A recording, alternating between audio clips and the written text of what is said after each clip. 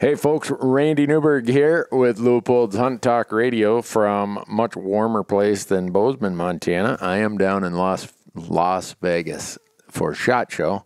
My family calls it Lost Wages. You can figure that out quite easily. But I don't lose my wages when I'm here because I'm too busy doing all the other things related to SHOT Show. And I am over at the world headquarters of GoHunt.com with Lorenzo and Brady. And we're going to go through, because it's application season, right? Do you guys have something like at my house where I have application season, tax season, fishing season, and hunting season? Oh, yeah. And then it starts all over again? It's the only way to stay engaged with it all, right? Yeah. I can't know what's going on. It just keeps going. The fun just continues. How long? Well, we'll get into this. Well, I don't want to ask all the questions now, but anyhow, you guys, all of you listening, you've heard Brady and Lorenzo have been on prior podcasts, and we try to do them in the winter because these are the guys who are up to date on everything that's going on as it relates to drawing deadlines, draw odds, new changes, quirks, strategy, so that you can go hunting every year.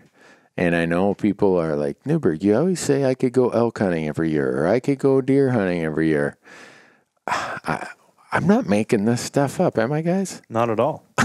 Not even close. No, I think the problem Lorenzo and I always talk about there's too much. Yeah, we do talk about that all the time. Him and I are trying to convince everyone that they can do our work, and him and I are just going to take an entire season and show everybody the opportunity that's out there. Because we haven't got it signed off on. The staff here has not. They haven't agreed to take our workload on at the same rate. So. Well, you know how one day, you know how people can be, right? But anyhow, before we get into the really good information of all this, we want to thank all the great companies that make this possible. Leupold, I was just over at their booth at the SHOT Show, and they were doing all they could to support the public land, self-guided hunter, any hunter.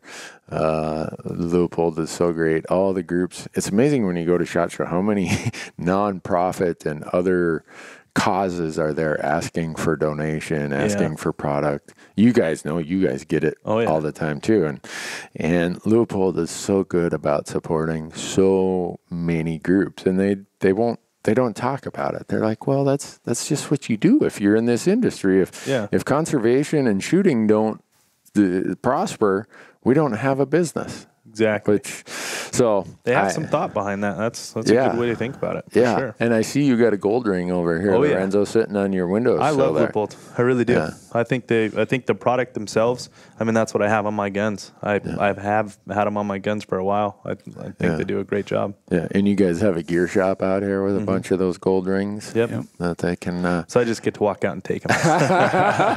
And then whoever's in charge of inventory has to say, trying to wonder what's going on. Yeah, where did that one go to? Anyhow, great company makes this possible. Orion Coolers. You heard that we had Damon on from Orion Coolers a couple podcasts ago, and he talked about all the backcountry hunting that is available in the East that most people don't think about. If you go to orioncoolers.com, use promo code Randy, and they're going to give you this really cool tumbler that has our Hunt Talk logo and everything on it. And you can drink, I don't care, your beer, your milk, your water, your coffee, whatever, out of this cool tumbler. And they're just great supporters of what we do. So use promo code Randy, and you'll get that tumbler. The other is Onyx Maps. And it seems like all the videos we do, people are like, are you really using that Onyx Maps? I was down at the Sheep Show. I think I sold about 10 applications of the Hunt app. People stop me and they're like, well, how does that work? And fortunately, now that I've joined the technology world, I have it on my smartphone. So when people stop me, I can hit the app and say, here, right here, you see I've got this map saved from my last hunt in Arizona. And so, again, another great company. Use promo code Randy, and you're going to get 20% off any of the app products that you buy from them. Go to onyxmaps.com. And then I saved the last of our great partners to be Go Hunt because I'm here with the Go Hunt guys. So it only seems right to kind of jump into the podcast after we talk about how great you guys have been to our audience. Anyone who when we're done with this, if they aren't interested in hunting every year and knowing all those little gems and stuff, I'm not sure what more I can do to help them. Yeah. I mean, I agree. I try. I'm really trying. And when people say, Newberg, how do you get so many tags?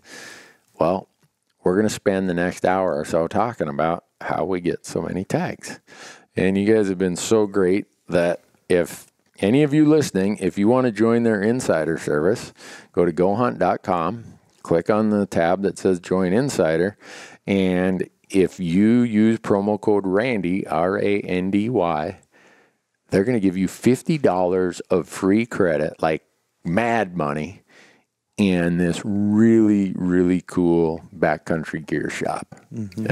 Am I saying that right? Our curated gear shop. Yeah, we've basically gone out there and curated all the best gear that we think is available. You know, tried and true, whether it's the tried and true value option or the tried and true expensive option. You know, that's what we have in our store for all the backcountry needs. Yeah. So there you have it, folks. Promo code Randy. You're going to get all of this stuff that we don't have a long enough period on the podcast to talk about everything. No. I can talk for hours and hours. And then it always gets your mind going too, because like Brady and I say, there's so many opportunities out there. Brady will say something and I'm thinking in my head, well, maybe I can fit that in somewhere over here, and then it just throws everything off. Well, that kind of gets us into where we want to go with all of this is you guys know I'm not kidding when I tell people they can hunt elk every year. Yep. Because you guys understand these systems better than anyone. Yes. And to me, so I'm just going to jump right into one of these points of where I think people can benefit from your service. We just did a video about it, and Brady, I have no idea how long it takes you to do these application strategy articles. I really think I need to start adding them up myself, because I try to tell Chris all the time, like, hey, I got to work on app strategies. We can't focus on this other thing right now. And to just write them, and then I look at it later and they're 30-some pages long, and then we dive into all the graphics and the nitty-gritties of these little hidden gem information, just all the biology reports, try to pull the graphics. I'm a big data guy, and I just want to make graphs that look cool and also give people a lot of good information on the same thing to help them out. So yeah, they're a beast to put together, beast to work on, but hey, we get a lot of good feedback about them. So yeah, it's funny. We've hired 2 new guys for going forward now. We just hired him on January 1st. And that's obviously application season. Things are going, so he's been building things.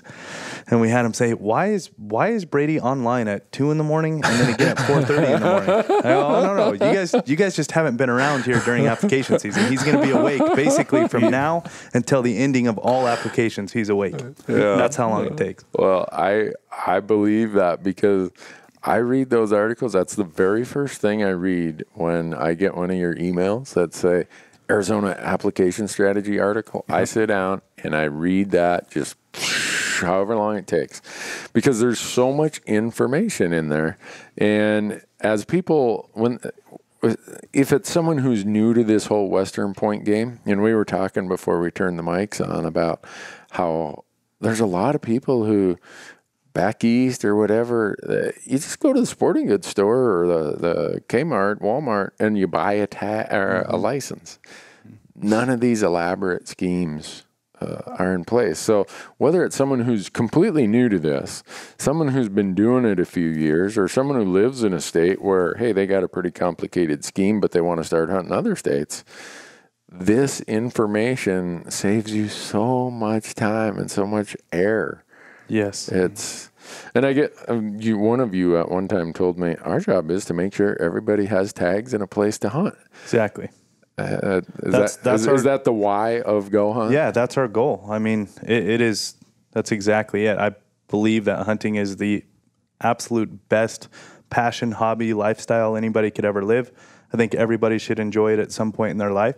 And we like to show people all the opportunities that are there, whether it be, a father-son guaranteed hunt, or, that aspirational once-in-a-lifetime draw tag that you're going to get in your home state. Yeah. Whatever it is, we want to show people what's available. So are you saying my aspirations to hunt bighorn sheep in the Missouri Breaks in Montana?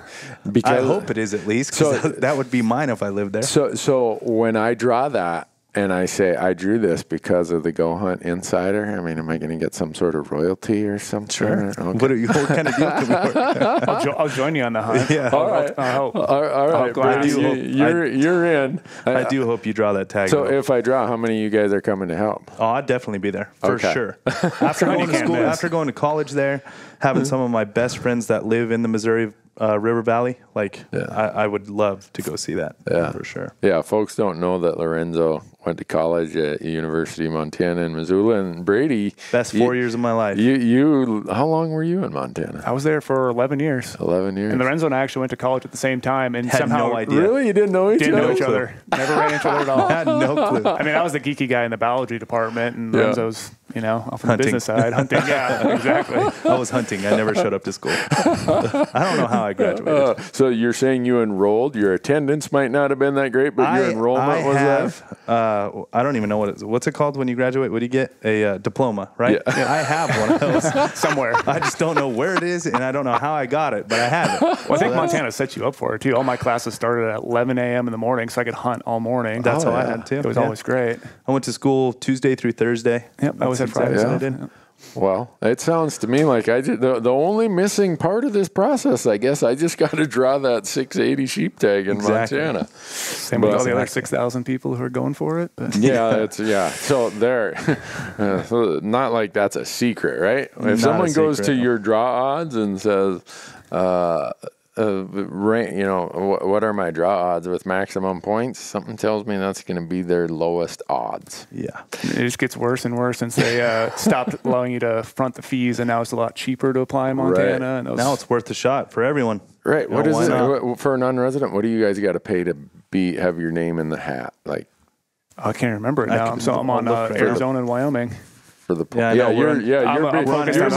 Yeah. And believe it or not, the other thing too, one of the great things about Go Hunt is a lot of people think that the states stay stagnant. That everything stays the same year after year after year. It couldn't be further from the truth. Right. And that's why the application articles take so long, is we literally get in the mode of okay, we're all in this entire office in Wyoming and Arizona right now. And we're digesting everything. We're trying to put the best application article out there, all of these things going on, and then we'll move on to the next state because everything changes. Yeah. I mean, it constantly changes, whether it's price or tag quotas or new units or they cut off a hunt or whatever it is. Some form of what's in those articles is going to show the reader, okay, well, if X happened, Y is probably going to follow, so they can make the best decision going forward. Yeah. And it changes every single year. Yeah, I was reading the Wyoming elk application article the other day. And we did a YouTube video on it. And, most people think, it's just fee increases that change or this or that. But every state has some little tweak. Some new hunt gets added, some change in season dates or something always changes. And the best way to stay on top of it and draw those tags is to find those new units that pop up. Like a few years ago, Idaho had some new moose units. People didn't know about them. People obviously didn't apply then, and people drew tags. Yeah. Well, last year, I think I said this I may not have said this because we haven't done a podcast since then, but I drew an Arizona elk tag last year that it had only been in existence for 2 years, and I click on that unit and drill down, and I get to looking at your draw odds. I'm like, where the heck is that hunt? That October 4th, I get to start hunting with a rifle? And I looked at the draw and I'm like, that can't be. Well, guess what? I drew. And that's because states are constantly changing. There's always an opportunity. Yeah. So with Wyoming, by the time this drops next week, folks will have probably missed the elk deadline. It'll be closed. January 31st is that elk deadline. But to me, there's the state-by-state strategy, and then there's the overall strategy. And you've written a lot about this, Brady, and I speak about it a lot because I think people, they get so maybe focused on this state or that state that they don't realize that you can also use all of the states as a strategy, or just some of the states depending on what your budget is.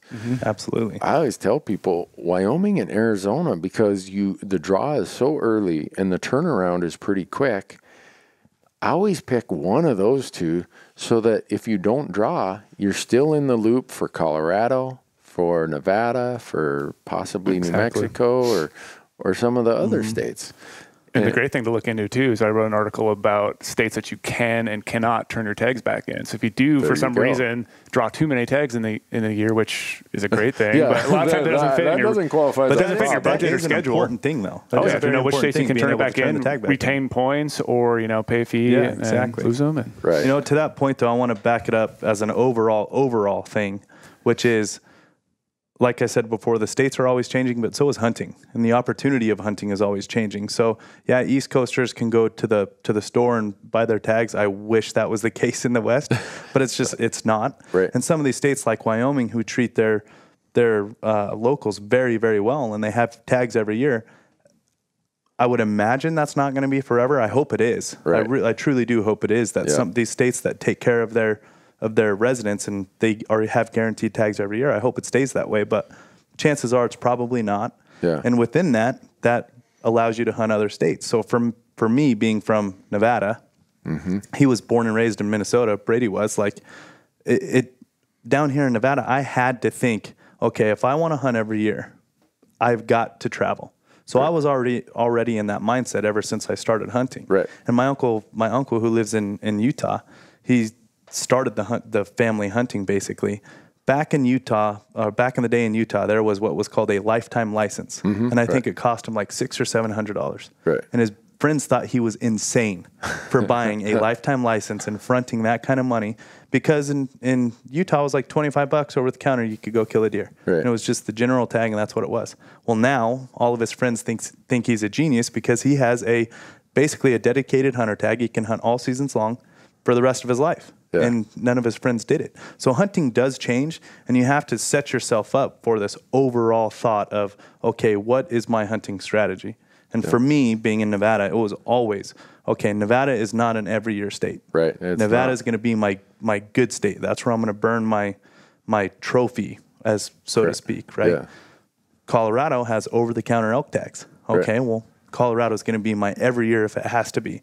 But Wyoming for us, I mean, you get 2 points in the general draw for elk. You're drawing a pretty good tag. Right. Good trophy quality, good hunt, wilderness, backpack hunt. Okay, well, that can be in every other year with Colorado being into it. Well, then there's New Mexico. New Mexico has really good tags with 10 to 15, 20% draws. If you get lucky, you don't have to buy an over-the-counter then. So that's kind of your lucky state. If it happens, because there's no built-in loyalty points in these things. So it gets you thinking in this overall, like, all right, everything's going to change. Hunting out of state isn't a bad thing. It's a fun thing. Hunting new places is a fun thing. So it's kind of that overall process of exactly what you're thinking and what your goals are as far as trying to hunt every year. Yeah, a great thing, and some people didn't like this, but about 3 years ago, Wyoming changed their deer and elk deadline from March 15th to May 31st.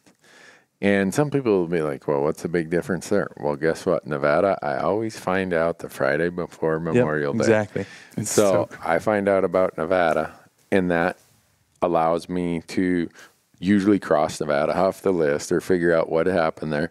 And I can then make a better plan for Wyoming deer and antelope without having to worry of, oh, what if I get multiple tags or conflicting dates? Or my brother and I are doing the exact same thing for Colorado this year. We're going to do a Colorado deer hunt, and if we don't draw Colorado, we're going to turn around and throw all our eggs into Wyoming. And if not, we'll know the draw results by the time Wyoming comes up. And it's great to know everything with the draw results, what the deadlines are, how that all plays in your whole system. And going into the application season with that strategy. Right. And you guys have that article out there. I think you guys posted it up in December. Yep, the 2018 app deadlines and draw result dates, And I look at that, and I'm just like, I've got this big whiteboard of, all right, here's what I'm going to find out about that. So I don't lock in a certain plan on some of the later states until I already find out what happened in the earlier states. And I'm a little bit different because we have to have so many tags. But even before I started the TV show, I was trying to do strategy things like that. But the file cabinets full of research information I had at that time before it all came to one focal point like you guys have was crazy. And you know how it is, you miss something because, I forgot, I didn't write that down, or the sticky note fell off the calendar or whatever. And so one thing I always want our listeners and viewers to think about is a longer term or a bigger, like you said, the big picture. You're right, the big picture. Because if you aren't thinking that, you're missing out on opportunities. You're not gonna hunt as much as you probably could. So. And everyone's getting older. I mean, unfortunately. How old are you guys? I just turned 30. 30. I'll be 32 in June. So okay. So we're getting older. I feel my knees when I wake up in the morning. All right. So normally when I'm out with my camera crew, I'm older than both of them combined. So when you guys start saying getting older, I'm like, all right, I got both of you by at least 20 years. So. Hey, if I'm still hunting like you are in 20 years, I'll be very excited. Lorenzo, it will go really fast. Trust me. I bet. But so Wyoming's kind of behind us, and before we jump into Arizona, I'd be interested to know, because I see them coming online. Like this year, the one thing that is really big. So in your filtering 2.0. You guys have all these options that you can filter by. And the one you added this year, well, I think you added it sometime last fall or something, but one I'm using a lot this year is the percent of public land. Yeah. It's just one more filtering tool that I look at, like when Wyoming, you guys got every unit on the map. And every time I change a new criteria in the filtering system, units either disappear or appear. Mm-hmm. And within a minute, I have set my criteria and boom, there they are. The ones that meet my criteria. I can kind of build my own desired outcome, I guess. And then it's about how do I draw the tag. Mm-hmm. And but that public-private land one is super helpful in states that have some of those issues. We had a lot of requests for that, and that was kind of bred from our members. I mean, we talked about it in-house, like looking at maps or whatever it was. And we said, we have so much ask for this. Why don't we just put that in there? Right. And that's the beautiful thing about data sets, is data sets paint a picture.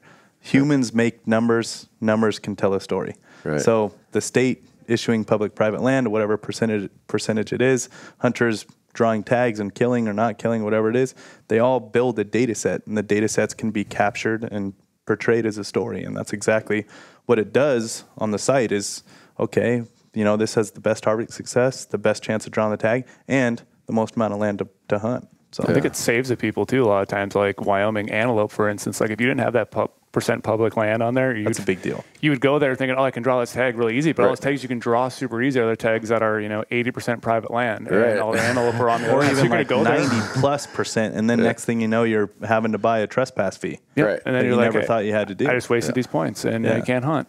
Yeah. You got to wait for him to walk across 10 feet of public land until they get to the next private. Well, you were talking about how member feedback is what drove some of that. The other thing I see, and I'm wondering if there's like 4 Bradys around here, because I'll click on one of the units, and down at the bottom, there's all of these all members can ask all these questions, and you guys keep them in the queue, because I go and read every one of those questions and comments. And the guy who answers most of them is you, Brady. I'm glad right now I have also Trail helping me out on these things. Okay. So I'm telling you, Brady doesn't sleep, though. People think we're joking when we say it. I'm telling you, the guy doesn't sleep. Brews his own coffee, and he doesn't sleep. It's a great thing. I love coffee to begin with, but I'm glad it also helps me stay up all night because it's great phenomenal. this time of year. But I glean a lot, because some of the guys are very generous with their information. Oh, they're really generous on there, yeah. We have great members that are willing to share. Yeah. And that's a beautiful thing. Sharing is caring, as the old saying goes. And people care for each other if they're both trying to put in the work. Yeah, anyone who isn't clicking on a unit and going down to the bottom and reading the comments, I can't say every unit has a lot of comments, but there are some of them that have a lot of comments that answer questions that are kind of floating around in my head. For sure. as like Wyoming, an example, I had a couple of units on my list that had kind of sorted out when I did the filtering, and I went and I clicked on one of them and I read, and I thought, this one's not going to be very good. And the guy down there said, oh, if you draw this tag, there's this hunter management area that makes this a much better unit than you might think it is. I'm like, exactly. Oh, yeah. Wow. So that is where my son and my uncle have a party application in this here. Yeah, perfect. And the thing about that section for us, that comment section, that is for our member talk, our member to member talk. So if some of the listeners out there don't know, whenever they make a comment there, anybody who's commented on that unit before gets notified. Right. And to jump back in and to either answer the question. And if nothing's happening, we'll jump in to facilitate putting them in touch with that member or whatever we have to do. We get a lot right now, too, because of that. Like, a lot of guys are saying, oh, this person asked a question last year about the unit, saying they drew the tag. And now someone else saying, hey, how was your hunt last year? Right. Did you, what kind of animals you run into? What was anything going on? And they'll comment back, and it just starts a discussion. A lot of those have 30, 40-some comments on them. They're just really long, and it's like from 2014 on up. It's great to see it trending. That's exactly how the one I'm referring to, that's how it happened. Some guy jumped in there and said, hey, you said you had the tag like last year, I think it was. And about 2 days later, here's a comment of another guy saying, don't be scared away. There's a hunter management area there that it really gives you access to a lot more of the public land than you'd think it would. And a lot of guys write novels down at the bottom of those questions. Really? Like, I could get along with this guy. He likes to write a lot. Some good stuff. Yeah, so it's stuff like that. So when you say that your members drive a lot of what you're adding, I can see where that would happen with the amount of feedback you guys get on a lot of these. So what new states are you got? Oregon. So Oregon's been live for this last year. The new states that we're going to do is California and Kansas. Those are the two new ones that we're going to be doing right away. I don't want to give an immediate time frame because business is business, and you never know what hiccups are going to happen. But I mean, they're going to be live this year, and definitely not the end of the year. They're going to be live this year. Those are two important states for us. I think California has a ton of hunters that love to hunt out of state. There's also some good blacktail opportunity there. Archery blacktail in July. Yeah. People are, maybe that's their open time from work, family, whatever it is, and want to go kill a blacktail. California has some good blacktail opportunity, over-the-counter tags. Yeah. It's a good deal. So as someone who's hunted Kansas 4 times, are you going to tell the world about other walk-in hunting areas, Brady? Oh, yeah, we'll definitely driving in some strategy articles on that. And dang it. Yeah, I know. I've hunted Kansas a little bit now, and those walk-in areas are really good. That's what makes that state worth it. Right. That's why that state is worth it. Yeah. And for those of us who hunt in the West, we're accustomed to throwing a pack on and walking in a mile. Most of the people who hunt whitetails, that's a bit of a foreign concept. Idea. Yeah.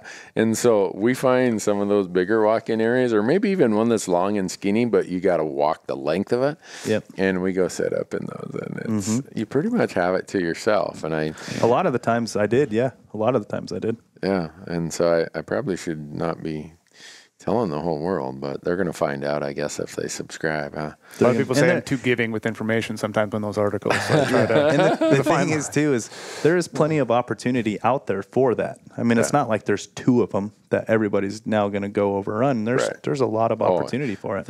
I can't remember. I think it's over 3 million acres of walk-in hunting in Kansas.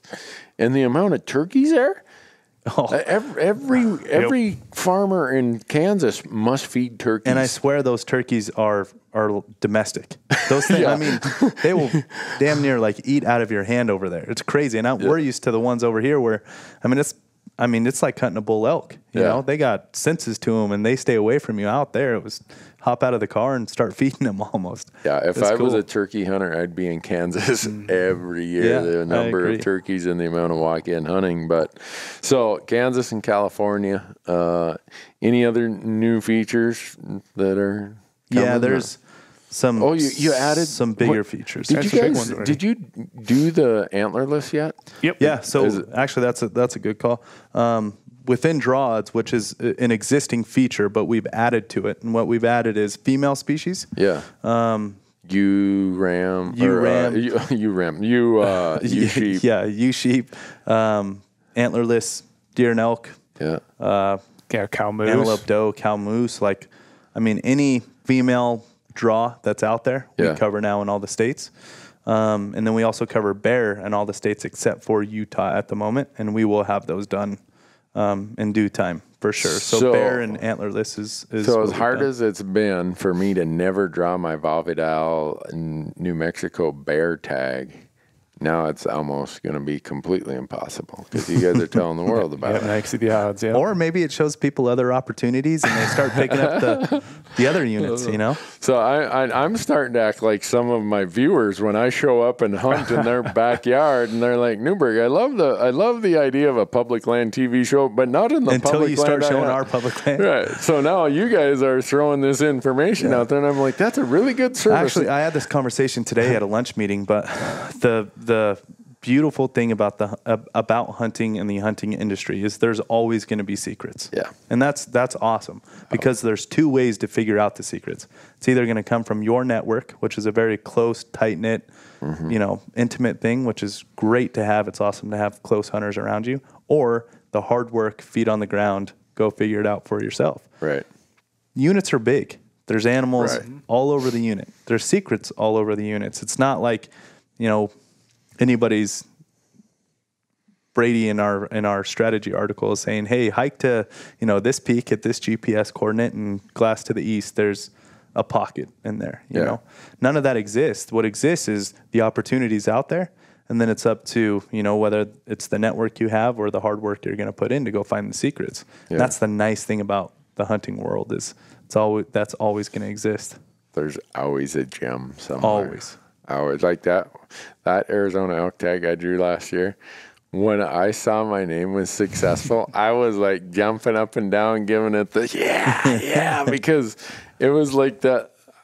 When you do find that gem and it works out, it's just maybe it's because of how much time I spend doing research. It was like just getting the tag and drawing was a reward. Yeah. Oh yeah. And gratification. The work paid off. Yeah. I didn't waste all my time sitting there for many evenings on my Go Hunt Insider, sorting and filtering all this stuff. So, but to Arizona then, Brady, you've got your Arizona application strategy article out there. Yep. We got the elk one released and antelope will be up tomorrow.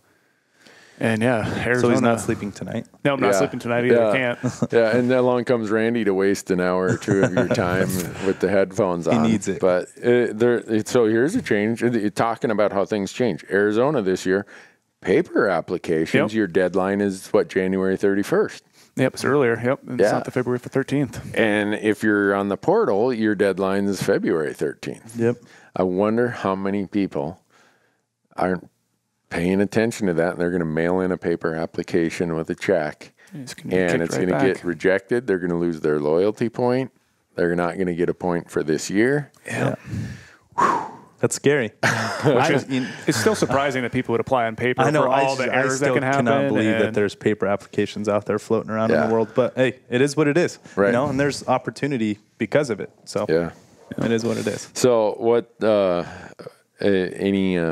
we want to give anyone a peek of what they really need to know in Arizona, or do you want them to have to read the Insider that's article? The beauty of that application strategy article, just the amount of data that's right there in front of them. I mean, you already have draw odds, you already have filtering 2.0, and then you add in an application strategy article, which a lot of times covers stuff that might not be in the filtering 2.0 unit profiles. Right.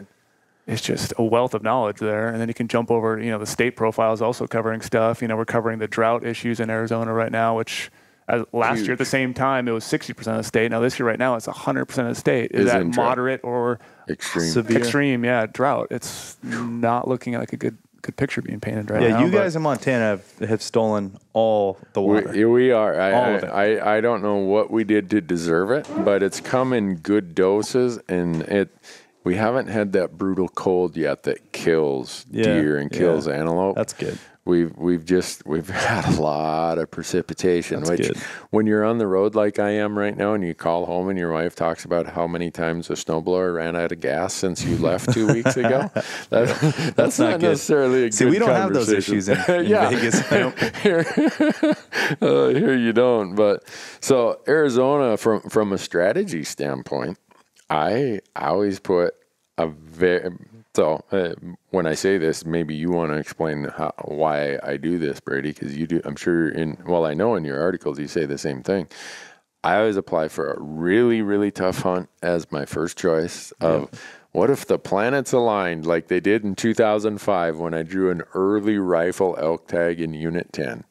You never know. Never know. And then my second choice is always one of the late elk hunts. Mm-hmm. For antelope, again, my first choice is always just a luck, absolute, gambler's luck rifle tag. And my second choice is always an archery tag because I'm a pronghorn nut and I'll go chase them with a spear if you'll let me down there in Arizona. Yeah. And the reason that is Arizona gives you two choices. Yep. Exactly. What I really tried to break out in that app article was I tried to do some more hidden gem stuff. So I did a breakdown of elk units you could draw with 5 or less points. And a lot of those were 2-point units that almost had, 100% odds on. There are a lot of them the late archery type stuff. Thanks for nothing. Yeah. Not to give too much away on the podcast because, we value very much our members and them giving, us a chance at their belief in us. So to protect them a little bit, not to get too deep into like overall like the hidden gems. Right. But for me, I have 8 elk points this year. I'm going to burn them. Don't need to say exactly what that is, but if somebody was using Go Hunt, they could see very easily, what 8 points get you. And it gets you some pretty good hunting, some really good hunting. Yeah. Now you have a chance everywhere in Arizona too, so you might as well throw your name in. No, I read that article that you wrote, and it's extremely helpful because I think way too many people approach Arizona that if I don't have 18 points, I'm not going to get to go hunting in Arizona. Yeah. Well, I'm living proof that that's not the case. And I'll be living proof this year. There you go. I mean, I'm going to jump off the board with it, and it is what it is. Yeah. So it's Arizona. So the next deadline after Wyoming is Arizona deer and elk and antelope. Later in the summer, in June, is when Arizona has their deer and sheep. We'll get to that later. But then following Arizona, what do we have? Utah, is that? Yeah, we jump into Wyoming moose. Oh, yeah, Wyoming moose, goat, sheep, and bison. Yep. And a lot of people, people will say, I'm thinking about getting into Wyoming bison, or Wyoming mountain goat, but I'm so far behind the point curve. I'm like, hold on. Hold on. There is no point system for those two. It's so great in Wyoming. And so it's those pieces that it helps people understand what their bigger strategy could be. Exactly. And the shot in the dark. I'm living proof of that one, drawing a desert sheep tag in New Mexico. Oh, man. We talked about the that second year I ever applied for different podcast. Lorenzo, crazy. I don't know how you did that. You had... the stars aligned. That's why it's always worth a shot. Right. The stars can align. Yeah. It goes to the old days when the points very first started coming out, and somebody has to draw. Right. I mean, the tag is going to somebody. Someone. Yeah. And I was lucky that I drew a desert sheep tag. I mean, I still am in shock every time I look at pictures or think about it, but I was the lucky one. Yeah. So with Wyoming elk, we find out on February 22nd? Yep, something like that. Yep. And then Arizona has February 13th as the online deadline. Mm-hmm. And then we find out usually sometime towards the end of March, right? And that's another reason to have a portal account. Yep. Because if you have the portal account, you're going to find out sooner than if you do a paper app in Arizona. Mm-hmm. Plus, you can buy the point guard thing that you were talking about. Yep, which is a huge thing. I was going to do that this year on, I drew a javelina tag. Didn't know I was going to go OTC Arizona for deer, and I was going to use the point guard. But I ended up going. But it's just like that safety, knowing that, hey, if you can't go, you can get your points back. You could take advantage of it if you have to. What is it, like $5? It's like $5 for the insurance that you're not going to be faced with, lost my points and I can't go. Yeah, there's plenty of other worse things. It's like not buying insurance. Yeah. Just overall insurance. You need it. Kind of have to have it, I think. Yeah. So then after Arizona, we find out in March, but the deadline that comes, is February 28th, the deadline for Wyoming. Yep, February 28th. Moose, goat, sheep, and bison. And it'll be interesting this year to see what happens because Wyoming had some fee increases, and it's definitely going to make people consider some hefty fee increases. Really, if you think about it. Yeah, I mean the last time Wyoming, but in 2007, Wyoming increased their point cost for moose and sheep. I had 7 points at the time, and I bailed. If I would have known because of the increase in cost. Yeah, it's like, I'm someday going to draw in Montana and and I'm buying points for me and my son, and I had 7 at the time. If I would have, I had no idea so many other people were going to bail. I'd have 17 right now. I'm like, that might not have been a good idea, Randy, but oh well. But I guess I could. I don't apply for mountain goat in Wyoming because I've got such good chances in Montana to draw mountain goat as a resident. So, but then after that, when is Utah? I know Montana's March 15th. Utah's right after. Utah is normally the 1st of March. So it might be this year. Utah and Nevada go back to back every year. Utah and Nevada or Utah and Montana? Well, Utah, Montana. Yeah, Utah comes out and then Nevada's up right after that. Yeah. That's down here in our world, it's kind of it's nice because you just go from one right to the other and you know exactly what's going on. Right. And so with Utah, there's some interesting things in how Utah does it. I think a lot of people just kind of throw their hands up in the air with Utah also because they think it's like Arizona. You got to have 20 points. Well, I drew elk in Utah with 4 points. Mm-hmm. It's phenomenal. Oh, yeah. I drew. It's awesome. And what it was is I was the first alternate and someone turned the tag back in. And I came home from work, and there's a message on my phone.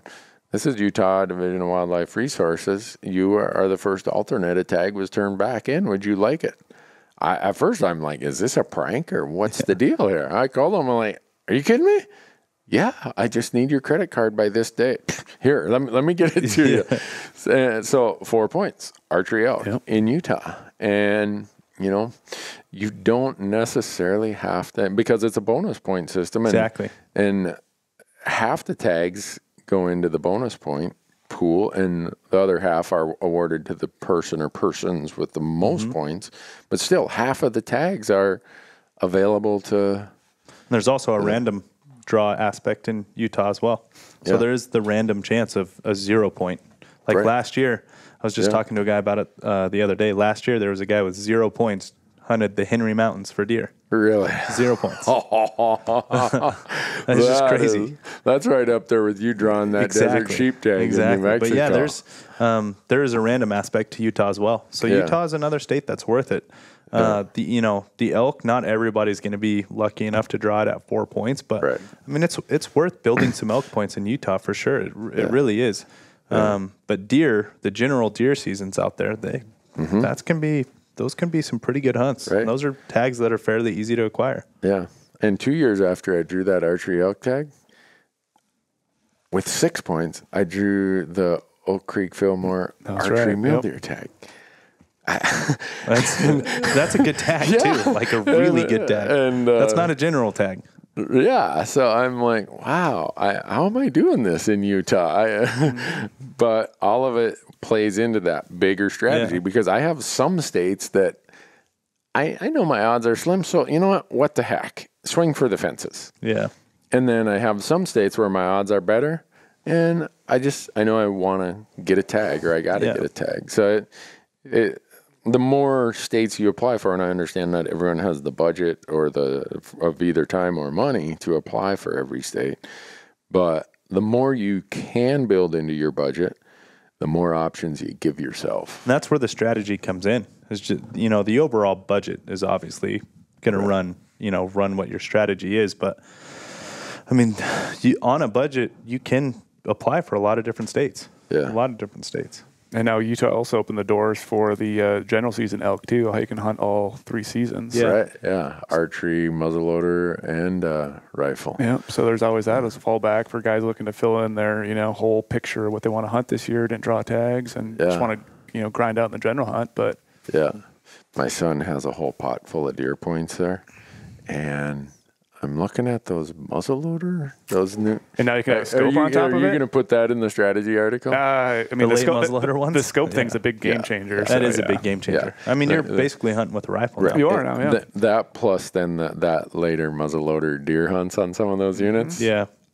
With his points. Oh, he could draw one of those later ones. He might be in the running for one of those. And we've never been big muzzleloader people, but if the season dates work and it's another option to go out and chase mule deer in November, all for it. What's not to like about that? Exactly. And really, like I said, I mean, it is basically a rifle nowadays. Yeah. The consistency in ballistics from muzzleloaders now with a variable scope on top, I mean, that's dangerous. Yeah. Yeah, and he's sitting on, well, I'm in the penalty box, as they call it, on elk because I drew in 2014, but he is sitting on 16 elk points. Really? So looking at all the possibilities, he's got a few. He's got a lot. Yeah, just and that gets into strategy of, well, does he want to try for the San Juan? Which is well, good luck with that. Even if you're the highest point holder in Utah, there's still like 30 other high point holders with you who are all trying for the San Juan. Yep. Or does he try for something that's like that Arizona article you did that said if you have 2 to 4 points, here's where you should be looking. If you have 5 to try to show people the options. There's always places for them to fit.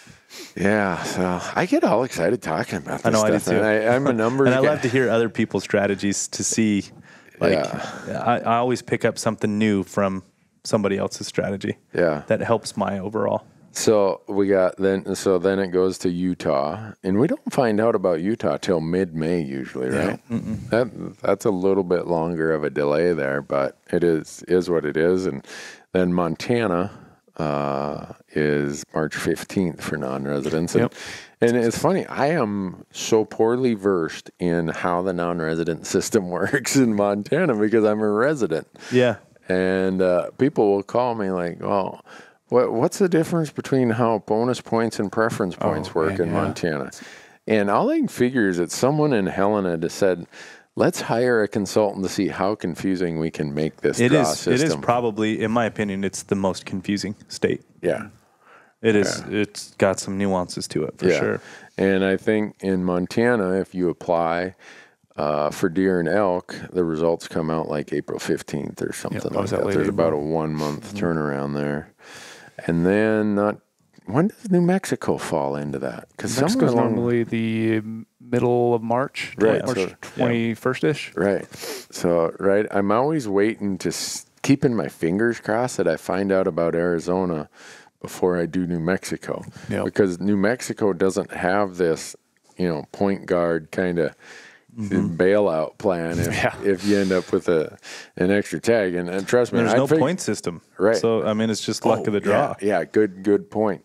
So, again, back to strategy. If this is someone who's just starting this process, New Mexico is a great state. $65 refundable hunting license. So, you click the box. If I don't draw, please refund my license. It's cheaper hunting New Mexico than it is to go to Idaho. Idaho to buy the hunting license. Right, and it's non-refundable. Yeah.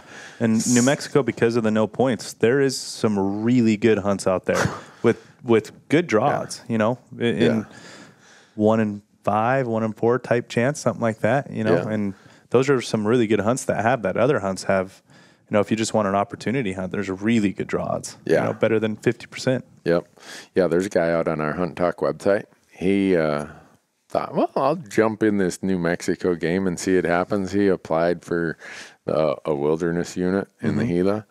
First year, he drew. He'd never been on an elk hunt in his life. He went down there and on the third day shot a really nice bull. How cool is that? I bet, though, when he first drew that, he was wishing he was hunting Colorado or Idaho over the counter, 3-4 years before that, so he had a good knowledge of elk. how elk and of how to hunt them and all that stuff. Yeah, I'm sure he knew how to hunt them, but it's always nice to keep the skills fresh for when you do come up with a tag like that. Yeah, and those situations, like Jeff said, are always that reminder of, guess what? You just never know. Yep. But so then after New Mexico, we have Colorado. Oh yeah, Colorado. Yeah. Can we just skip Colorado deer? Because I found something the other day that I don't really want to talk about until after the draw deadline. Okay. There's those hidden gems all over. Those hidden gems. If you want to talk about hidden gems, you need to read Brady's hunt about his Colorado deer hunt. It was on our podcast a year ago. That was a hidden gem. Oh, it was such a hidden gem. A lot of people just overlook those type of Colorado units. in general is a hidden gem. Yeah. That place is insane. Every guy, I mean, this year even, I went back to Colorado, and every guy we talked to was an elk hunter, and they're like, we haven't seen deer here in so long. And I'm like, well, I just saw a big herd of mule deer a little bit ago. They're all hunting cow elk, or they're just hunting elk in general. And it's like, those guys are just know that as an elk state. I'll give you a hidden gem about Colorado for just in a general sense. But when you're out there on a second, third, fourth season deer hunt, the locals love elk. They don't care much for mule deer. Yeah. And elk are, I mean, they are they're awesome animals. Yeah. You got to love them. Yeah. And killing a big bull, shooting a cow elk, that's awesome. It's fun to hunt big animals like that. But they'll give up deer right away if you cross them on a path. I can't tell you how many times we've been hunting in Colorado that, you go up, where are you from? Oh, I'm from, such and such here in Colorado. You seen any elk? No, but man, I saw a good buck back here though. Like he was just, just right back there on this ridge. It was a good buck. Like we right at his ears, Okay, I'll go check it out. They'll give them up right away. It's great. So that buck you shot, Brady, is that your biggest buck? That's the biggest buck to date. Yep. Yeah, and Colorado is just. Is it safe to say it took less than 2 points for that unit? It's safe to say that. Yep. How many points? I won't say exactly, but it's safe to say it's less than 2.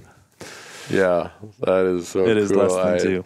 And I've got friends who are residents of Colorado, and I'm always, hey, you want to come with? Let's hunt together. And I never want to invite myself on their deer hunts because these guys are doing the Brady trick. They have some really, really good units figured out that they're hunting every year or every other year. It takes 0 points or 1 point, and they're letting the elk hunters go out and do their thing, but they're finding super nice so many deer. good strategies revolving Colorado. And the beauty of that is, and I talk about it with these Colorado over-the-counter elk tags, is if you find a place you can hunt every year, every other year, every third year, you'll get to know that place pretty well. Yeah. You'll get to know it almost as good as the locals. Exactly. And you give me a place that I can hunt every year, and I really like that, or every other year, because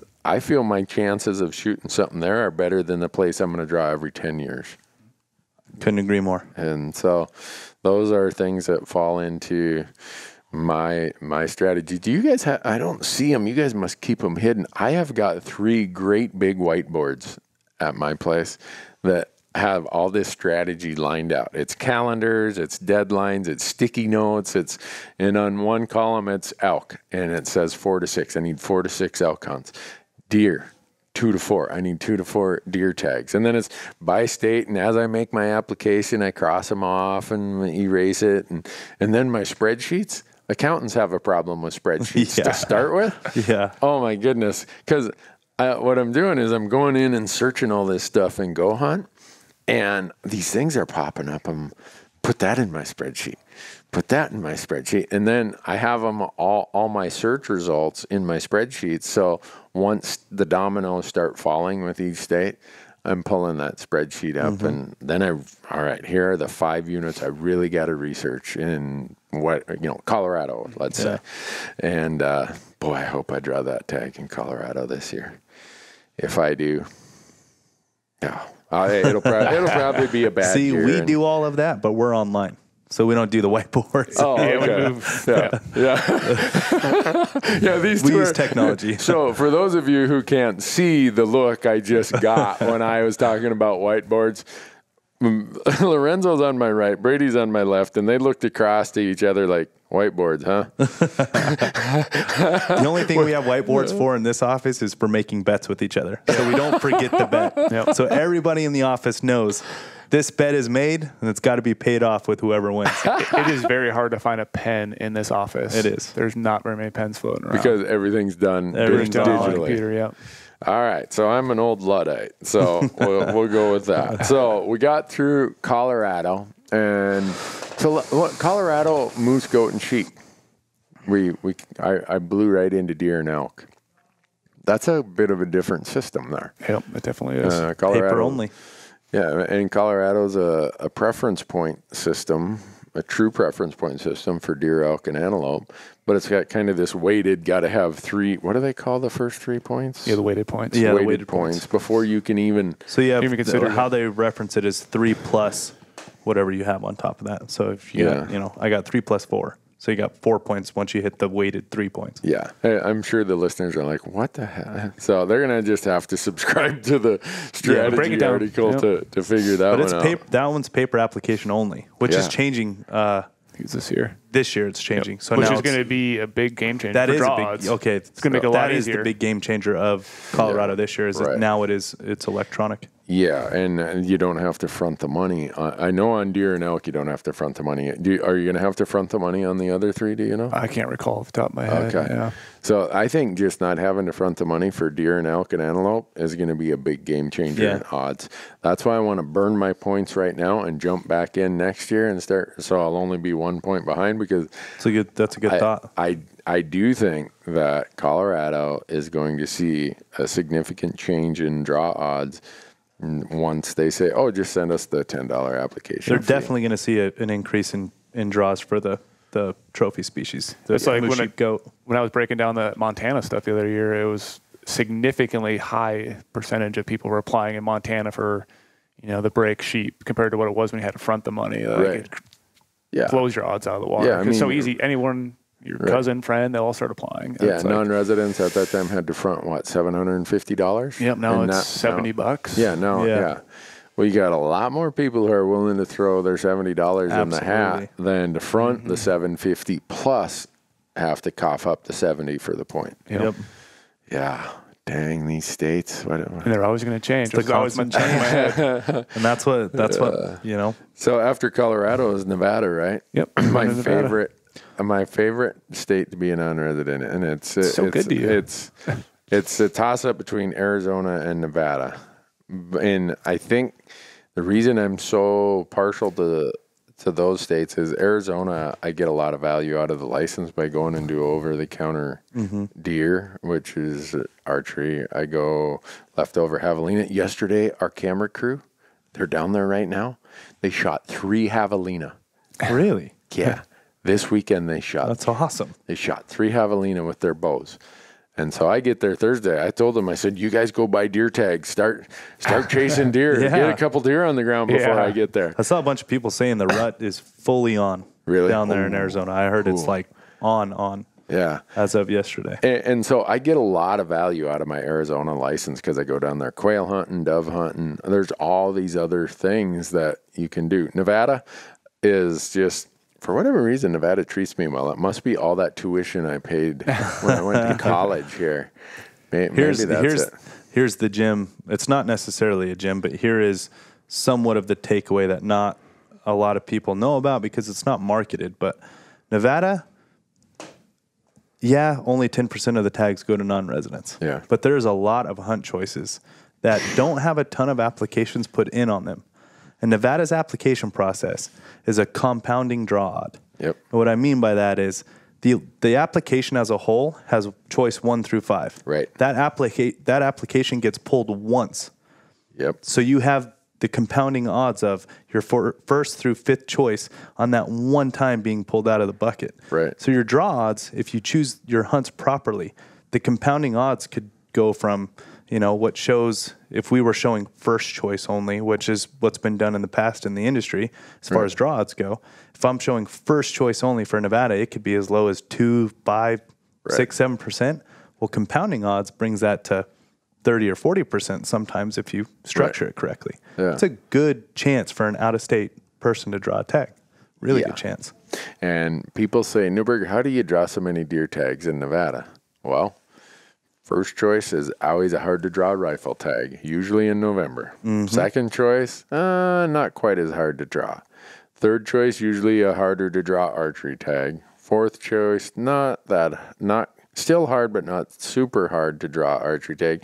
Last choice, archery tag. Archery tag. Did they have any leftovers last year? Exactly.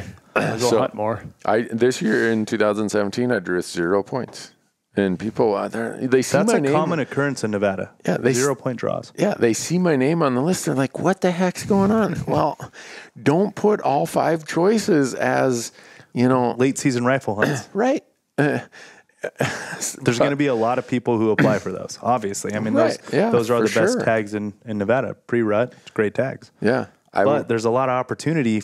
I mean, we have some amazing mountain ranges. Oh, yeah. Our valleys go from 0 to feels like you're walking to heaven sometimes when you're getting on top of these mountains in Nevada. But I mean, there are some really good places, high country places, mountain places that you can get tags for fairly easily. And the quality of the experience, if you draw in Nevada, you are going to have a quality hunt. I don't care what species it is. I agree. Oh, yeah. Fully agree. I mean, I love the way Nevada governs their tag quota. Yeah. It's very nice. Tons of public land.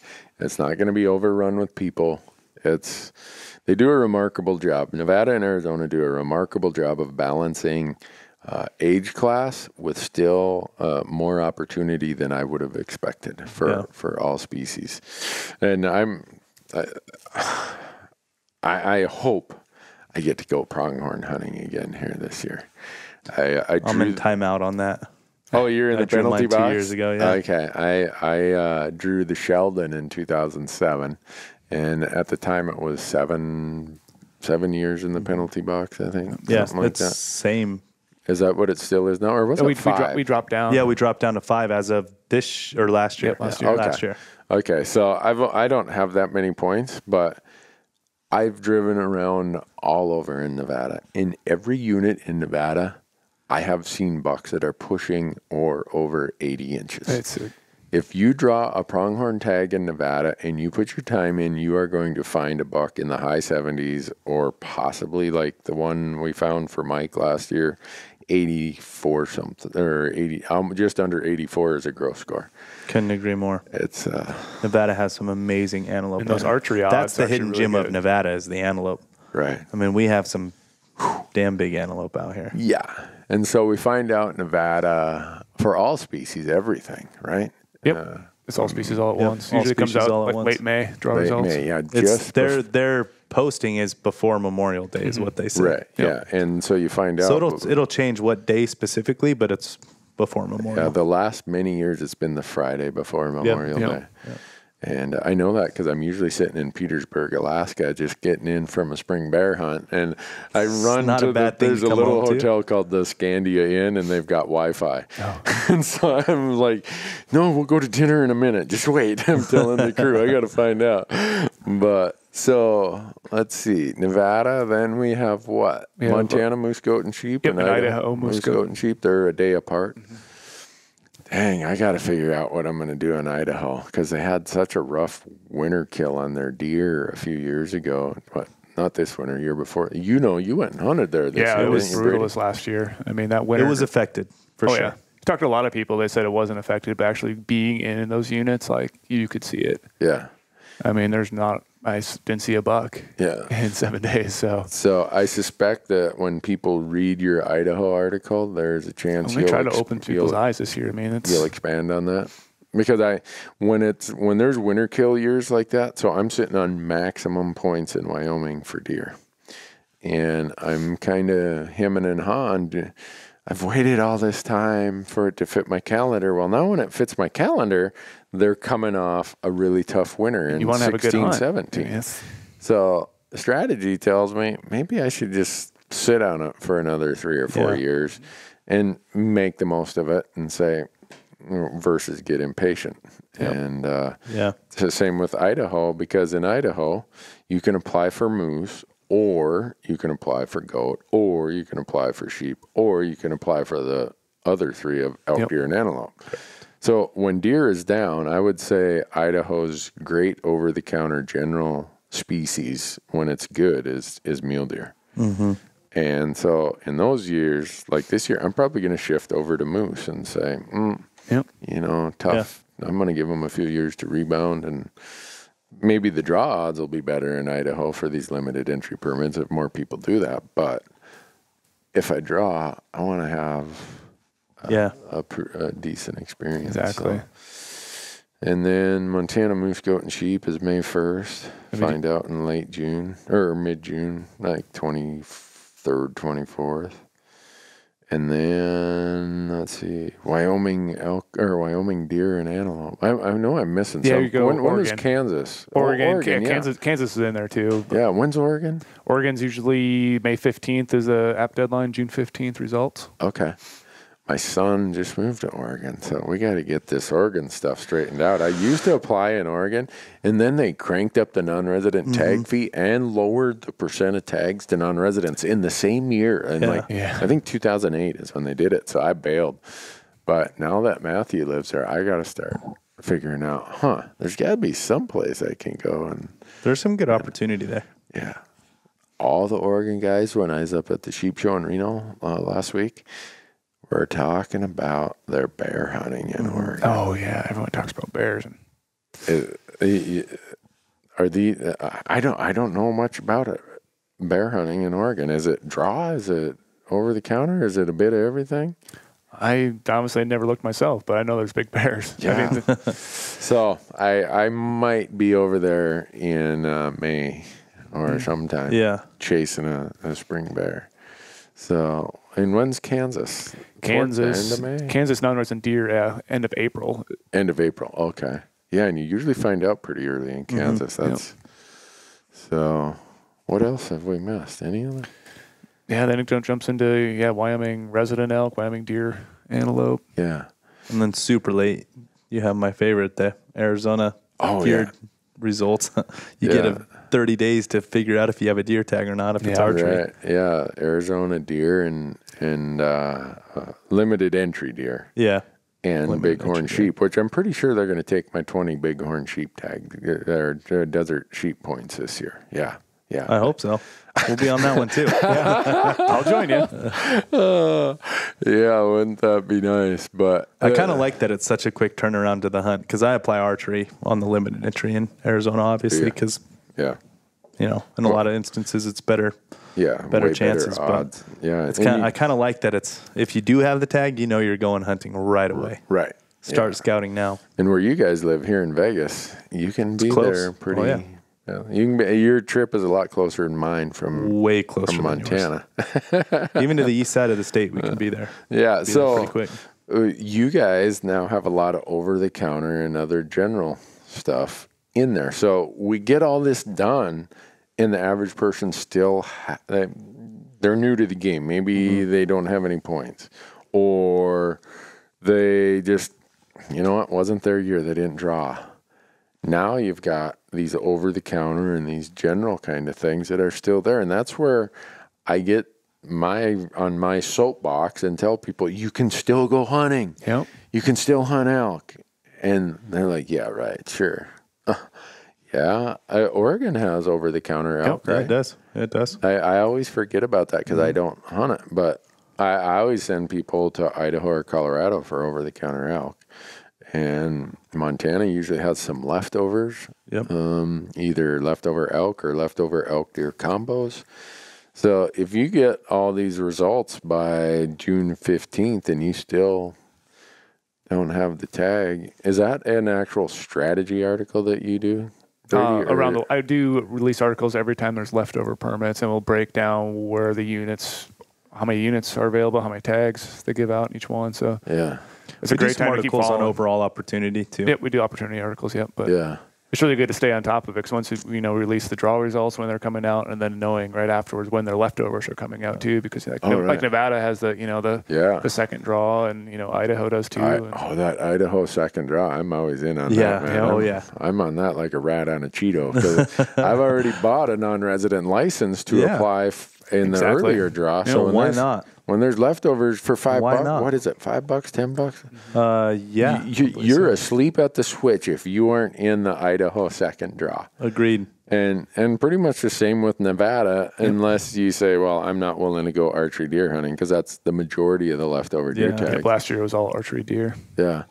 Every once in a while, though, there's something weird in the Nevada leftover. I drew in the the leftover archery draw, I drew the Big 7 archery deer one year. Really? Yeah. I could not believe it. It's like, really? Unit 70 through, 75 it is or whatever? Good. That's leftover? There were like 20 of them left over. I'm like, well, I'll never drop it. What the heck? I'll throw it in there. Good hunting, too. Yeah, if I wouldn't have screwed that up. Really good hunting. I got a lot of stories about shooting over the back of mule deer. I don't know what the deal is. We got to fix that. I must get so excited when I see a mule deer or something. Every mule deer I've ever missed, I've missed high. And like just right over the back. That's heartbreaking. Oh, well. And then you got other guys who seem like they got ice in their veins or something. We don't need to get into that discussion. I'll stick to something I'm decent at, researching draw results and other activities. So we did a YouTube video recently about how to use your filter system. What do you guys call it? Filtering 2.0. 2.0. And I just wanted people to understand how much time you can save by just searching the criteria. Okay, I want harvest percent of more than this, or whatever parameter you want. I want trophy potential. Doesn't mean you're guaranteed a 280-inch bull, but they're known to live there. Mm-hmm. I want draw odds of at least 10% or whatever. And so I was showing people how that filtering system works. And not only does it save a ton of time, it just gives me the comfort that no gems are falling through the crack. Because what I consider a gem in Wyoming right now with 0 elk points is different than what would be considered a quote-unquote gem if I had 6 elk points. Yeah, exactly. I have 2 elk points in Wyoming, and I know what my gem is. If I want to draw it this year, I know exactly what I'm going to do. Yeah. But it would be very different if I had, 10 plus. Be very different. Yeah, so my son is burning. Oh, boy, I hope I hope the fee increase doesn't cause everybody to jump in and try to burn and say. On the trophy stuff? Or the high-end stuff? On the elk, or they say, you know what, I'm burning them this year and I'm off and never to be seen again, because my uncle Larry and my son, they should draw that right tag. There. That one I was telling you about, those comments at the bottom about that hunter management area. Oh man! Last year, their weighted average. My uncle almost has max point. They were a point above what was needed last year as a combined application. They just didn't know about that specifically. Well, last year it just didn't fit the calendar. Yeah. So my son was wrapping up school and he didn't know what his job situation was going to be. So we just kind of bought him another point. But so yeah, I'd love to help them pack big elk out of the Wyoming hills. But it's always fun. Yeah. So what other things are coming along that you think people need to be paying attention to? Anything that's going to pop up in an application strategy article where we can kind of roll the cover back enough where they say, all right, that's enough. I can't take any more. Well, if we give it to them now, then they won't sign up. Well, that's true. No, I mean, it's just the overall theme that things constantly change. And if you want to hunt every year, you've got to know the opportunities out there. You've got to. Yeah. And it's that simple. I mean, I hate to make it sound that simple because hunting is extremely complex. It's one of the most complex things out there. But if you want to hunt every year, it really is that simple. You've got to have an overall strategy. You got to be able to play each state off each other. And then at the end of the day, you have to know where the over the counter opportunities lie. Yeah. So draw odds. I mean, why? Oh, I'm sitting on a chair. Sorry, folks, if you just heard a squeak. I'm sitting on a leather chair. Wyoming has pretty easy to understand draw odds. Yep. Yeah. You know, it's by point pool. Mm-hmm. Then you start getting complicated. You get Arizona. Okay, you get to, there's first pass, second pass. There's first choice, second choice. Mm-hmm. There's some units where there's a 10% non-resident cap, and there's some hunts that aren't a 10% non-resident cap. Mm-hmm. You have a loyalty point if you've been there for more than, applied for that species for more than 5 years. You got a permanent hunter ed point. You got all of those kind of things that get into these draw odds. And then you got the mother of them all, Nevada, where you got 5 choices where they square.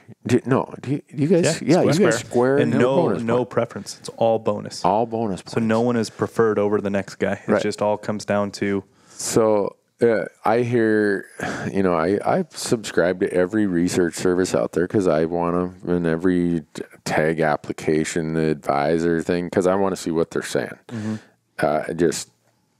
What are they thinking? But they all say, they're like a big disclaimer. These are first choice. These are simple odds that are first choice tags divided, or first choice applicants divided by first choice tags. Mm-hmm. That does me no good. No, it literally means nothing. Yeah, don't even waste the ink to print that. I agree. That drove us crazy from day one. Yeah, and that's why it took us a while to get our draw odds up. Is we have a full blown proprietary system. Right. With data scientists on board who help us parse this data and structure it such that it is the best, most reliable draw odds out there. Yeah. And quite honestly, the other reason I subscribe and look at some of those other services, sometimes they have their draw odds so screwed up. Yeah. I know that it might discourage some people from certain units, and that causes me to say, I'm going to apply there. Mm-hmm. Or they're so screwed up the other way that it makes it look like good draw odds. I'm like, you know what? People are going to see that they think that's a good draw odd. And yes, it is a good unit, but that's going to screw up the odds for everyone. I'm not even applying there. Mm-hmm. So accuracy is invaluable when it comes to draw odds. And when you guys came out with your draw odd system, I still remember, I'm like, if you guys can do this, you've built the mousetrap that everyone's been looking for.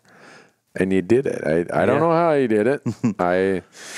But I'm sure it wasn't easy. It was not easy. And just like, we don't want to give up the hidden gems, I also don't want to talk about the cost and headache. We'll leave that. I want to forget that stuff. I want to forget that. So are you a draw odds kind of guy, Brady? Are you really into the odds and the numbers? Or are you just, this is how many points I got, I'm going? I go.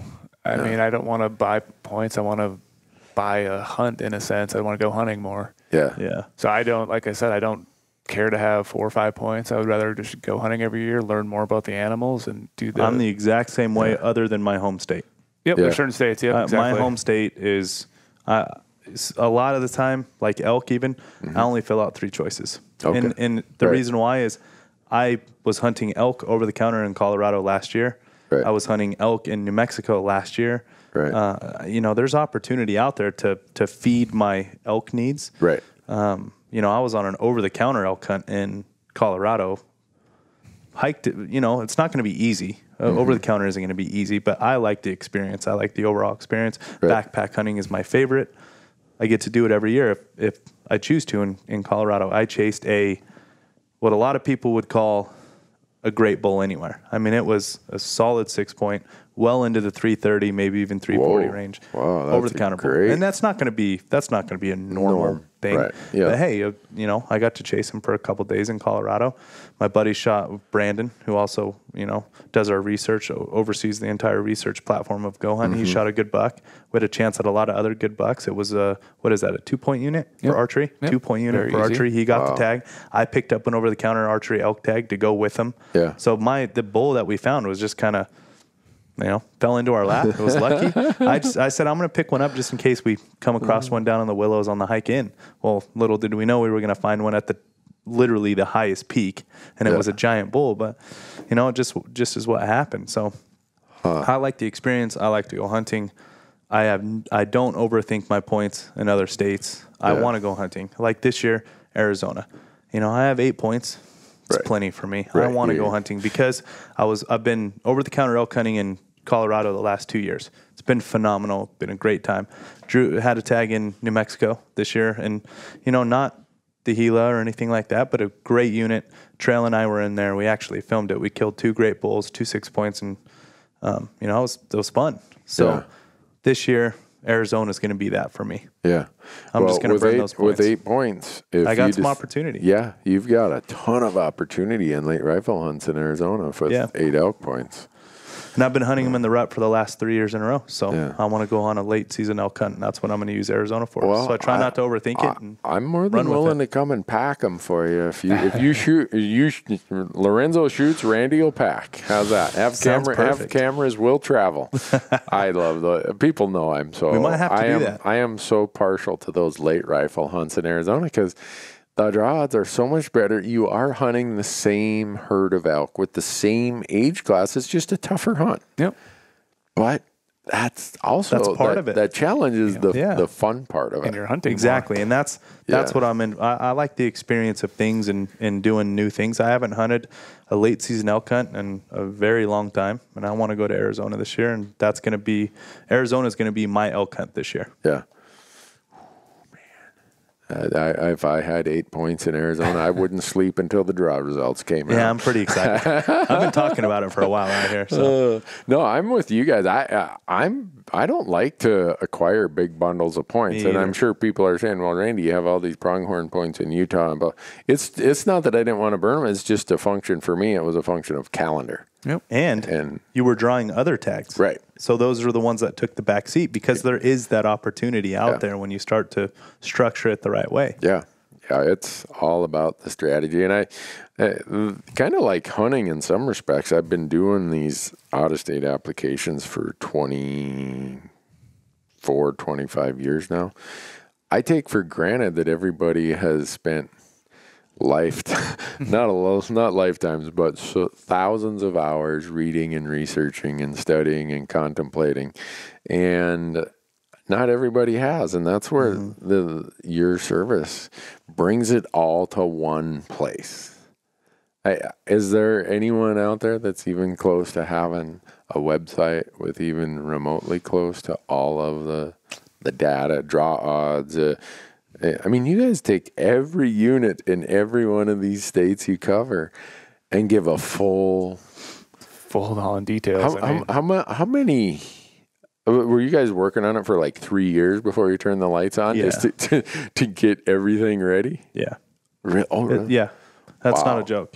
I mean, it's been a grind of putting this thing together. Yeah. But like I was saying before, that's the beauty of data sets and information. Like once you can put them together and package them, they can tell a story. And that's why, you know, data sets are so important. That's why accountants like them to see what money's doing and things like that. And that's why hunters like them too, is it shows you what's producing and what's not. I mean, hunting in a lot of ways, if you look at Western hunting, it's a lot like the stock market. Some things are up, some things are down. Right. Some places are issuing more shares, some places are cutting back on shares. It's very similar. Yeah. And, you know, we just kind of took that theory of watching these data sets and bringing them to life. Yeah. And accurate information is invaluable. Inaccurate information is worthless. It's kind of like using your analogy of the stock market. It's worthless. Yeah. It really is. A good way to make bad decisions is to have bad information. Yeah. Oh, man. The old play stupid games, win stupid trophies, use bad information, have bad results. Exactly. It's pretty simple. So what others, is there any other thing before you guys run me out of here? I've kept these guys from their dinner. We enjoy this way more than dinner. I've kept Brady from getting the next strategy application article proofread. I mean, my best work comes later at night. So. We have the hunting blues right now, too. It's over. So we need something to keep our attention. Yeah. You have what blues? Our hunting blues. Oh. They just kicked in. Now it's back to work. Yeah, I know. You guys. New application season. Being a CPA, I kind of had this really busy schedule in the springtime when there wasn't that much hunting going on. So it was a good time to get my work done. Yeah. And so you guys are a little bit in that same thing. But Before we wrap up, I just want to thank you guys for what you're offering our listeners for using that promo code Randy. That I've went and done the tour. We did the YouTube video, a tour of the gear shop here, and to give everybody a $50 kind of, for lack of a better term, mad money, cash, gift certificate, I don't care what you want to call it. Store credit, however you want to define it. Just for using our promo code. That's very nice of you guys to do that. And hopefully people start redeeming them and buying gear. And it's been great for us so far. I mean, people are finding massive value in that. Obviously, I mean, everybody likes free stuff, you know. Especially nice hunting gear. Yeah, the best stuff out there is the free stuff, right? Exactly. And that's our way to show our members we care, really. You know, if somebody's willing to give us their money, we're willing to give them back as much as we possibly can, whether it be in information through the site, gear in the store, you know, customer service, whatever it is, we try to make sure everyone's happy, for sure. Well, I really appreciate all you guys have done. And so does my wife, probably, because you guys save me so much time. And I understand that not everybody applies and tries to get 12 to 14 tags a year like I do. But even back in the day when I was hoping, hey, if I get 2 hunts a year, I'm going to be pretty excited. That was important time to me. That was when I was running a CPA firm. I had huge constraints on my time from my son being young, coaching his football team, all this stuff. I didn't want to be wasting points, wasting money, and burning valuable vacation or time away from home.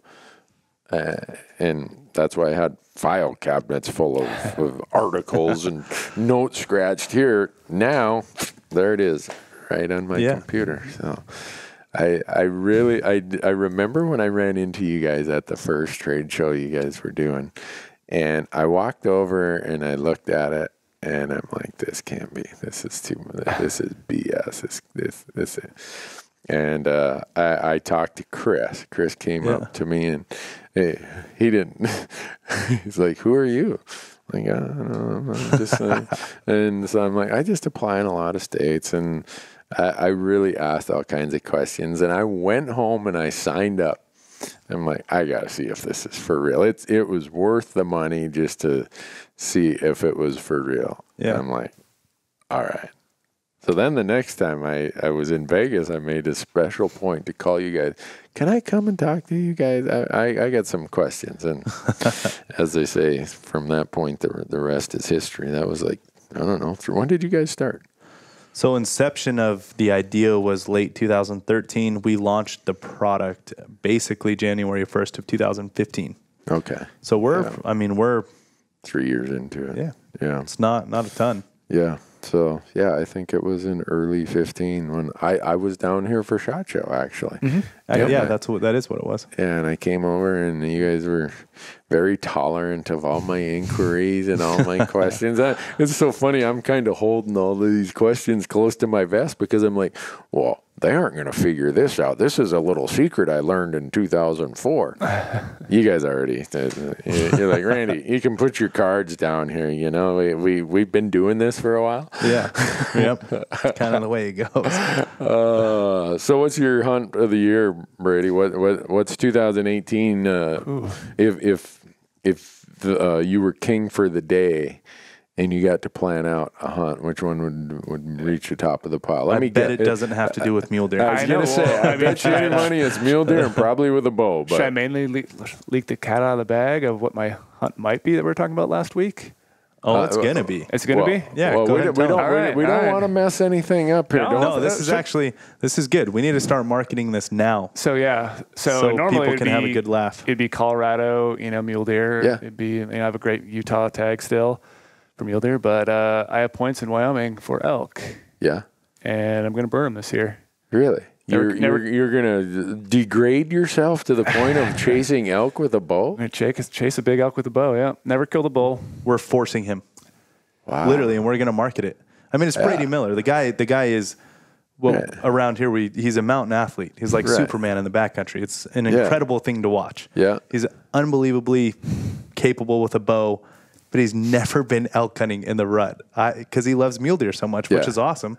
There's nothing wrong with that, but we found it this year it would just be way too entertaining to force him, literally force him to go. Was it last week? You're like, how many points do you have, Brady? I was like, well, who wants to know? I mean, I got some points. I secretly been building elk points for a long time. We're going to film it, and it's going to be awesome. So, yeah, it's going to be my little elk adventure. So we are forcing him into an archery rut elk hunt. So it'll be an experience. It'll probably be very entertaining and probably get a lot of laughs out of it. I'll probably mess up a lot, but hey, it's a big target, so I'm looking forward to getting close to an elk. I'm thinking, I'm putting myself in the seat of the audience driving down listening to the podcast right now. What the hell? Yeah, you Brady gotta Miller? force the guy to go archery elk hunting? I know. Most people play jumping at the right. at the bed Honestly, to go we laughed about it in the office. Chris and I were like, him and I were just kind of in there putting our seasons together because, we laugh about it, but I mean, we work year round. I mean, it absolutely comes first. But I mean, we all joke about, well, it's hunting season now, so we'll,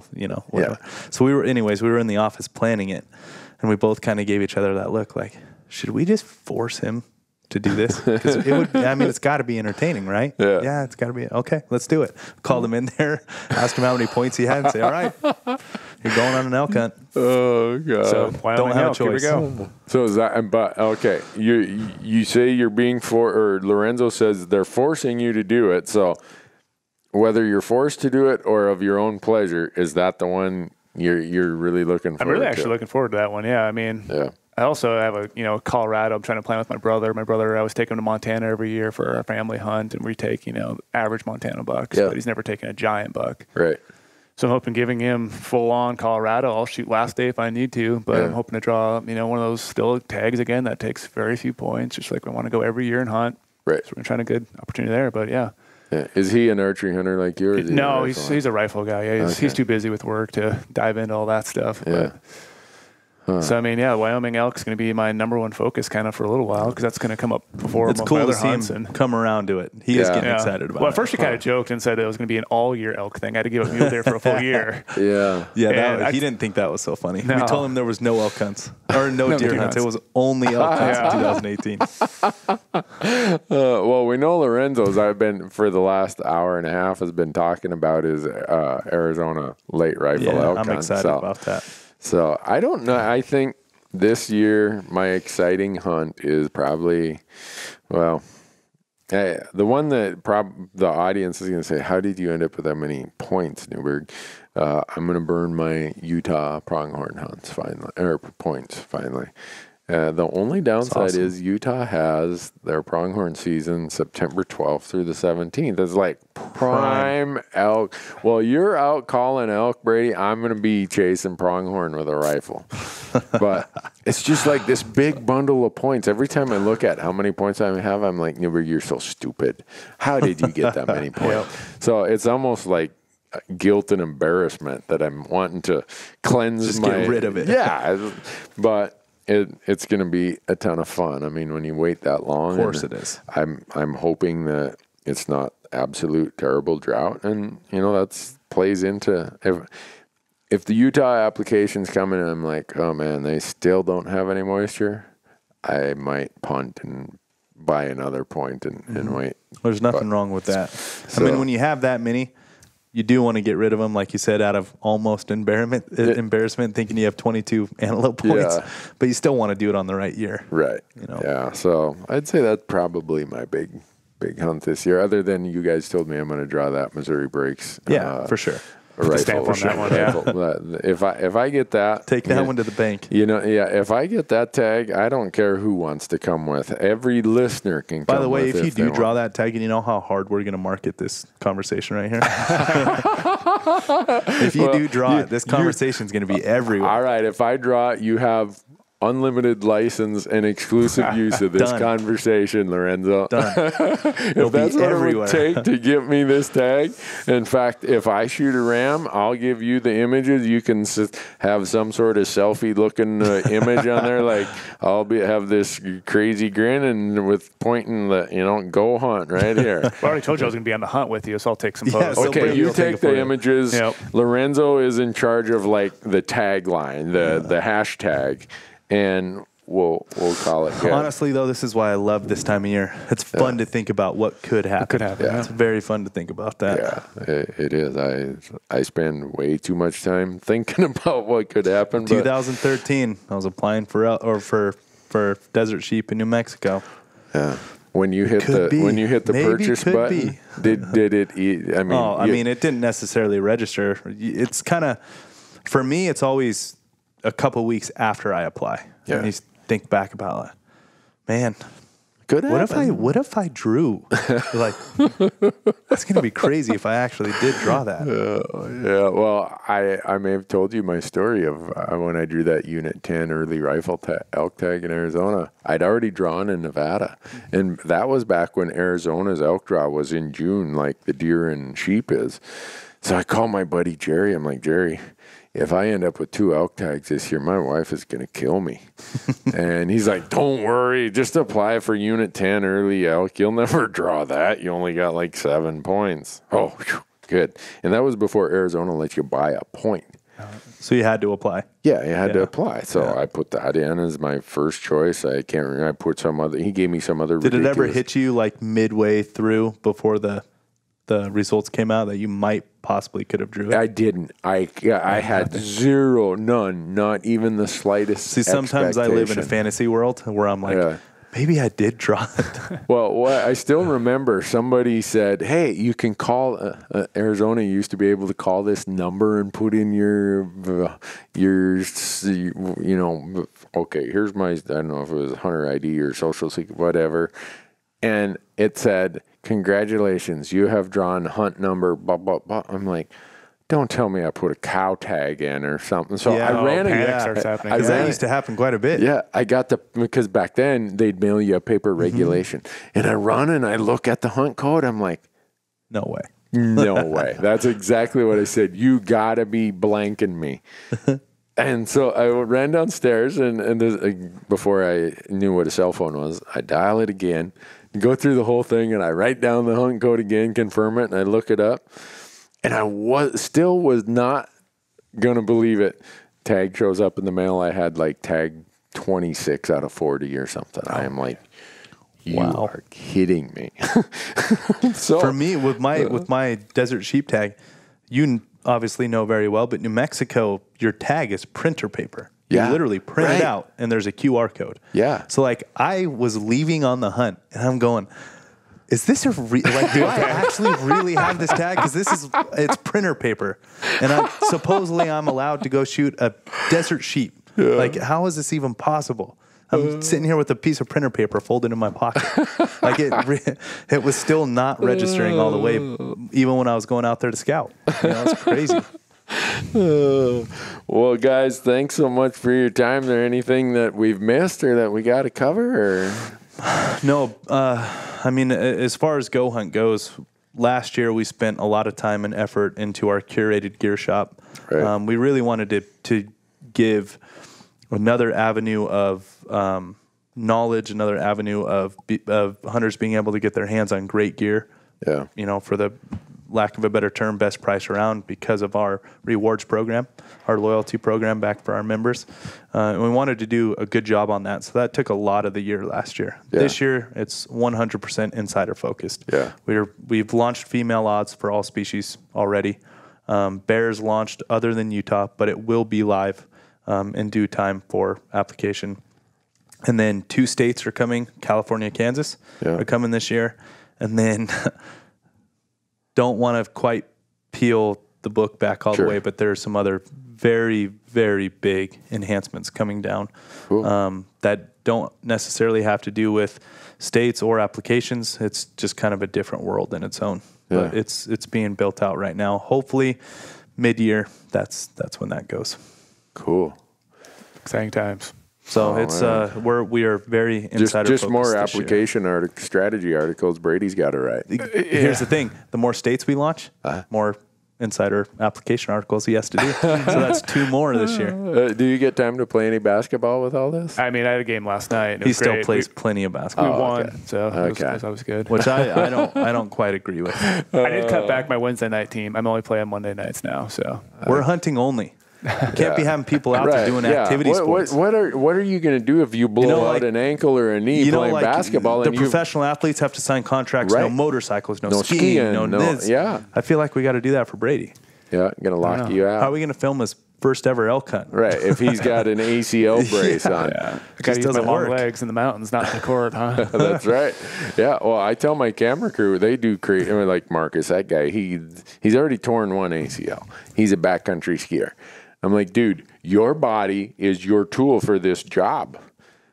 Got to be healthy. You better not be laid up because I don't know what to tell you. I mean, I will say I have cut back on skiing, so that's good. Yeah, that's good news. Yeah, why any hunter would ski is beyond me. I would not risk my hunting opportunities to go let gravity take me down a cold hill. I'm a bit of a bubble boy almost. Like, me too. Unless it's hunting, I'm like, Lorenzo, no way I'm doing that. Yeah. You kidding me? What if he gets in the way of my hunting? I know. I am. I actually even use it when my wife wants us to decorate the house for Christmas. I'm like, what if I fall off the pitch of that roof? How am I going to do this TV show?